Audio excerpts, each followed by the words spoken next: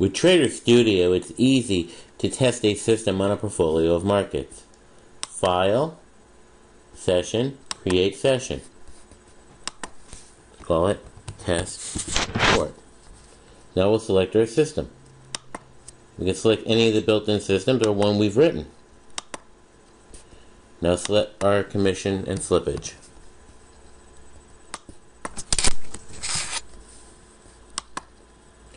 Now we have the time frame. We can select all dates or overlapping dates. We can select how many bars back we can access and the time frame. We'll leave this as daily. Now we can select our portfolio. Cotton, Euro currency, coffee, silver, treasury bonds, natural gas, and crude oil.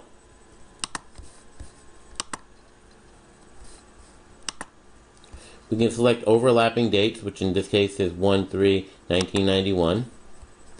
We want to run to the end of our data series. We just hit the little checkbox, and that will always run to the end of our data series as we update our data nightly.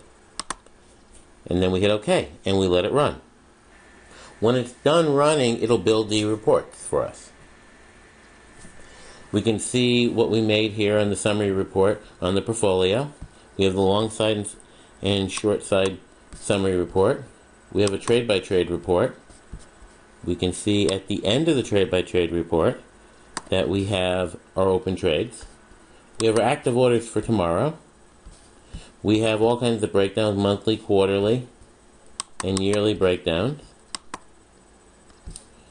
We can also see the correlation, each of the markets for a given system, and also the drawdown correlations. You'll see that the drawdown correlations are much higher than the equity curve correlations.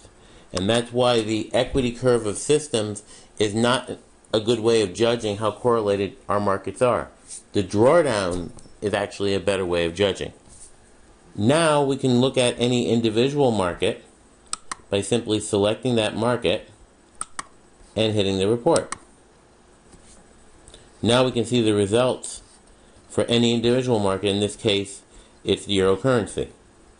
If we want to see how the euro currency works on a chart and see how we can match up the trades with the chart, we simply select the trade by trade and then hit sync chart.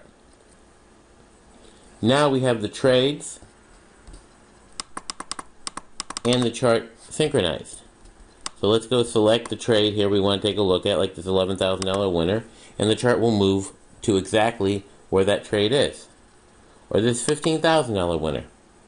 And this is all it takes to backtest a system on a portfolio in TraderStudio.